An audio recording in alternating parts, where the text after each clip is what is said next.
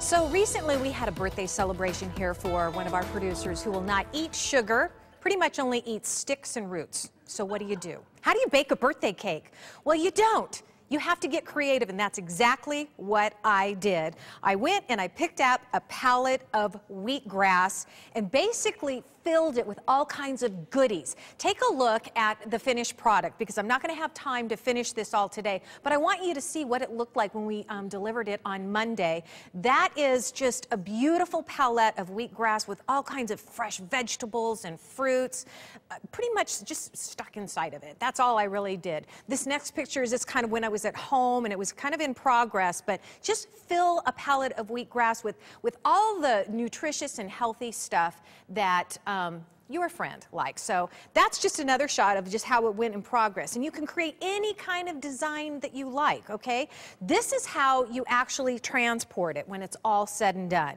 You want to keep your palette moist and covered. I covered it with wet paper towels to make sure that it stayed nice and fresh. If you can't put it in a refrigerator, you got to be able to do something to keep it cool. Here's another thing. Here's a tip right here. This palette right here, it's on top of just a cookie sheet, and I just put a wet paper towel underneath it because look, that's where all the roots are to the wheatgrass. Okay, so how do you create your color and your flora? So here's what you want to do. You want to think about color. Think about all the different vegetables and the different fruits, and just, I mean, obviously you want to get stuff that you like, but think about color.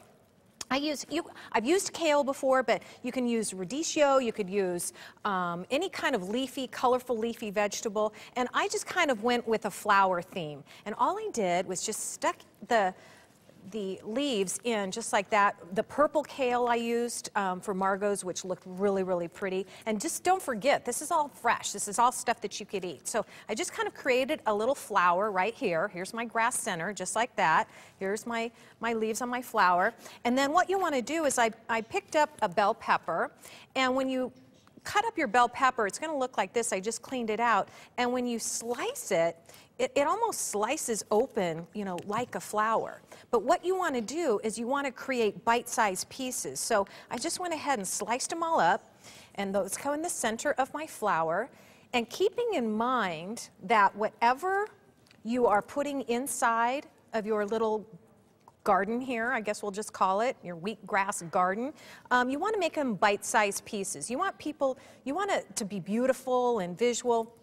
But people pull it out, they need to be bite-sized pieces. So when you're doing broccoli or something like that, or cauliflower, I have a big piece like this, try and keep the stems kind of the stalk long, but then still cut them up into bite-sized pieces so that the long pieces will stick inside your flower. But as guests pull them out, they're still small enough to eat and dip, okay? So it just turns into, it just looks terrible right now, but when it's finished, it looks absolutely gorgeous. You can also use fruits. Over here, you can cut up some fruits and add some fruits. Again, think about color. And then I got this recipe from Margot, our producer, and it is also a vegan bean dip, and it's cannelli beans, some garlic, lemon, red pepper, salt, olive oil, and I used basil. She likes sage. I accidentally used bay leaves, but it all tasted good. Doesn't matter what you put in it. Anyway, I have the recipe and all of the tips on our website, sonoranliving.com. It really did look better yesterday, or Monday, don't you think, Susan? Well, the pictures were great, and we're still eating on that. It doesn't matter how it looks. It tastes delicious.